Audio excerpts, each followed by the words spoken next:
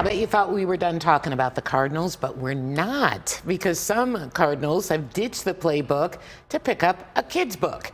It's part of a program to get kids excited about reading. And the players are going to be hitting several Valley schools during the football season. Anita Roman has more. This room, look at this room. It's in such distress. Cardinals team captain Dennis Gardeck taking time off the field in the classroom to give back. So much joy from coming out here and pouring into the kids and being able to invest in the community. That it kind of helps reset throughout the week and be able to do what I need to do on Sunday. I get so much joy from coming out here and pouring into the kids and being able to invest in the community. That it kind of helps reset throughout the week and be able to do what I need to do on Sunday. Reading to the students at Robson Elementary School in Mesa. You see him, he looks nervous, doesn't he?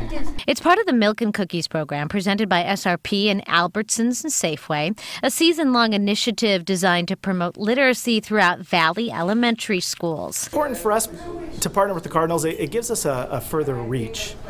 And it enables us to partner with schools around the entire state for whatever their needs be, whether it be literacy, whether it be donations for equipment, whatever it might be, they partner with us and give us a much further reach through our foundations to do that. Each week, a group of about 50 kids will read with a Cardinals player. They will participate in activities with Big Red as well as the Cardinals cheerleaders. Penelope's dad packed her a lunch of 300 tuna sandwiches and 1 apple juice. What?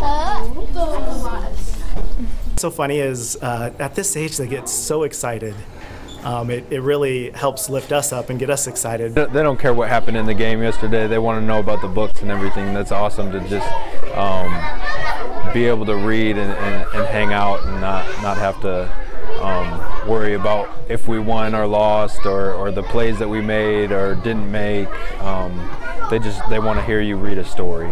There's no doubt everyone is a winner in this game. You like Star Wars? Did we have fun today? Me too. Anita Roman, Fox 10 News.